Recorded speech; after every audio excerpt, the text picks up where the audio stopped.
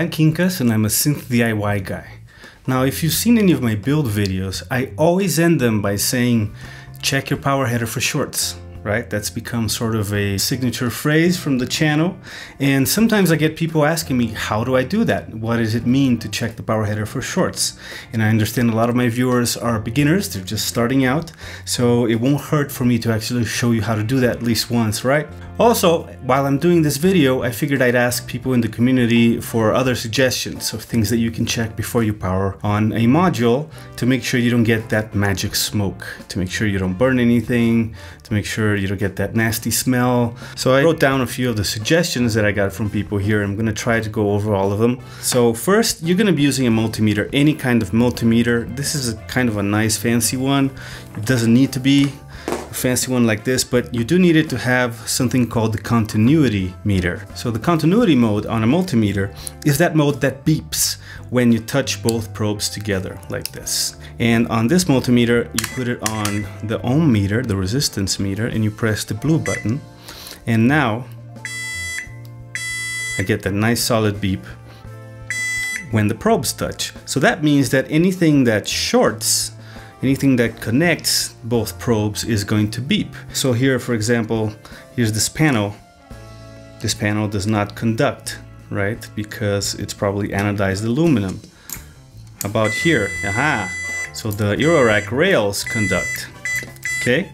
So there are two kinds of power connectors that are used in Eurorack modules. One is the 10 pin, which is the most common that you'll see nowadays, and the other is the 16 pin, which is more old school. It uses some more pins that are available in the Eurorack convention that are not so commonly used anymore. The Eurorack convention is that you have 16 pins, 2, 3, 4, 5, 6, 7, 8, 9, 10, 11, 12, 13, 14, 15, 16, right? And here's your boxed header. And here's the key on the right side, okay? So these pairs are the same thing. So you have 2 pins for each thing, right? The bottommost one is always gonna be minus 12 volts.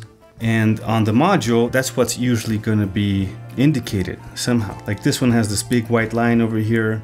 This one doesn't say anything, but you know because of the boxed header. And that's also indicated by the red line on the power cable itself. So this is minus 12. Then we have 3 pairs, which are ground, which you're actually supposed to call 0 volts. Then we have plus 12 right here.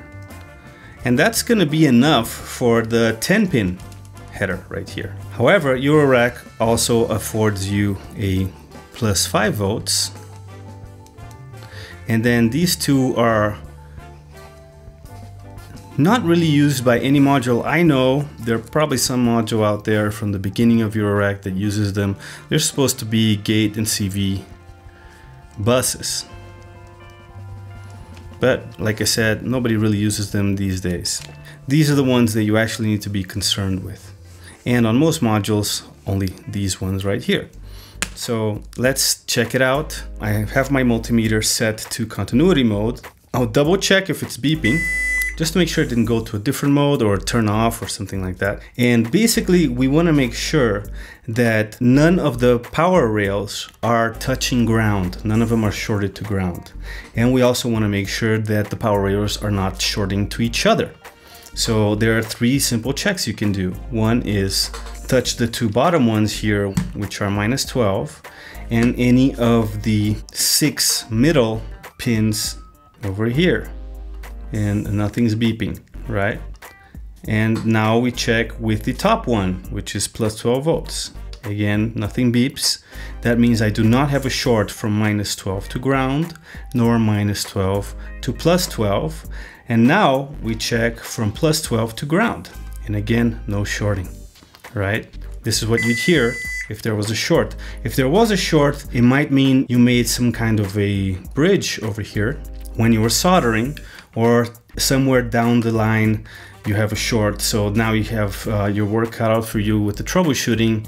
You have to find where that short is and fix it before you plug the module in, because this is surely going to damage the module, and it could possibly damage your power supply and even other modules that you have connected to it. This is one reason why I have a little test skiff right here, which I use to test my modules before I plug them into the main system. If something happens, it happens to this little board, and this little converter here is actually pretty good about not even turning on when there's a short. Now, if you want to be extra careful, if there are diodes in line with your power rails, these are power diodes that are there for protection, you can check downstream from the diodes, right? So I'm going to touch the anode of the diode that's connected to negative power and check that with ground.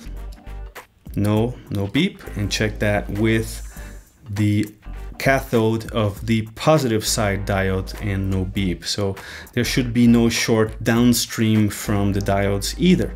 This is also a good way to know which side is positive and which side is negative in case you have a header that's not boxed and keyed and there's no indication. Like this module has a line here, a big fat line indicating -12, and the header is keyed and boxed. So there's no way you could plug a correct cable the wrong way here unless you have a cable that's been incorrectly made, which also happens sometimes. So if I see diodes here, I can check, maybe even visually just see that the cathode is connected to this side.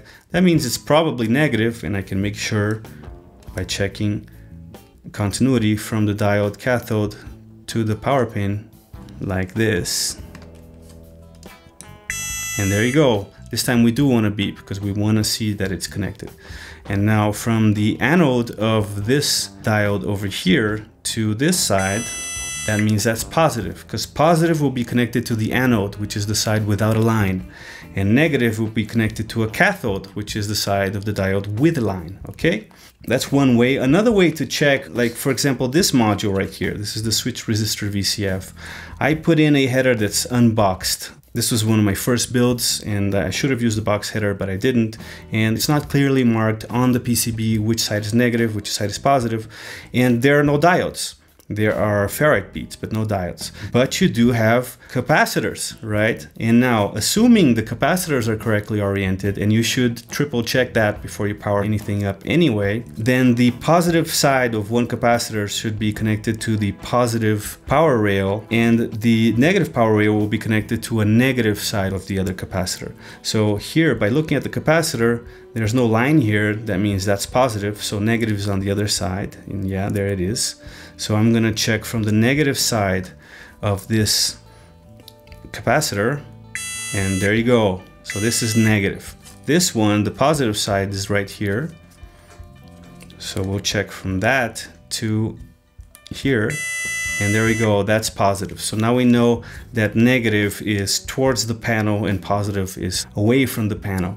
Now, as I mentioned, make sure that your capacitors are correctly oriented, because if they're not, they will burst and you will get magic smoke and a nasty smell. So triple check that, and triple check the diodes, the power diodes, make sure those are correctly oriented as well. Otherwise they won't serve as reference and your module just won't work. And the other thing to check, which is a common mistake people make, is put the ICs wrongly oriented, so upside down. That will surely burn things and generate magic smoke as well. So take a good look at the build guide, the silk screen, or at the printout of the PC board, and just make sure every single IC is correctly oriented. If you have any doubts, go look at a data sheet, ask around, send pictures to friends. But don't turn a module on unless you're sure that the ICs are placed correctly. In DIY, use sockets. I mean, it's just so much easier to pull a chip out with pliers than it is to have to cut the legs, lose the chip, just because you made a mistake, you made a blooper and you soldered it on the wrong way. So yeah, I use IC sockets in everything. A few modules nowadays still have the 16-pin power header, and I wanted to address that. The way you would check these is the same way you checked the 10-pin, except now you should check the 5-volt pair as well. So again, make sure the multimeter is still beeping, it hasn't turned itself off, you haven't accidentally changed the setting, and we'll check -12 to ground, no beep. -12 to +12, no beep. -12 to +5, no beep. +5 to +12, no beep. +5 to ground, no beep, and +12 to ground, no beep. So that's it. My Draw Analog Test 3 is ready to be plugged in. In fact, this is a good module to have to test things with too, because it'll give you a reading on the current that your module that you just built is drawing. And if you get extremely high current, probably something is wrong. Another thing that you should do is wear safety goggles if you have any reason to believe something might blow up, and keep your finger on the power switch. Make sure you're quick to turn the whole thing off. If you smell something weird, if you feel like something is overheating, keep a couple fingers on a couple of ICs when you turn the module on. And if something starts heating up super fast, super hot, if it burns your finger, something's wrong, turn it off, start checking again. So those are a few of the things that you can do to make sure you don't burn anything when you first connect a DIY module, right? Another thing is consistency. If you're making your own modules, if you're using strip board or proto board or designing your own PCBs, make sure that you use consistent labeling. Make sure that you mark things correctly. If you can, draw that key right on the silk screen. If you can, make sure that negative power is always facing down. The red stripe is down. That's an unwritten rule of Eurorack that everybody should follow. That's it. Be consistent, be thorough, triple check everything, and good luck. I hope there's no magic smoke in your future. Oh, there's one more thing that I forgot to mention and I wanted to make sure I did. When you rack up your module, turn off the power. When you're actually putting the module into the rack, if it's powered on, you can easily mechanically touch something, touch the Eurorack rail, for example, that's usually grounded with some powered portion of the module and get a short that way. I've actually burned the LED on my FB Synth modulator because I didn't power down the system before I racked up the module. So that's the last thing that I wanted to mention. Stay noisy, stay safe, and see you soon.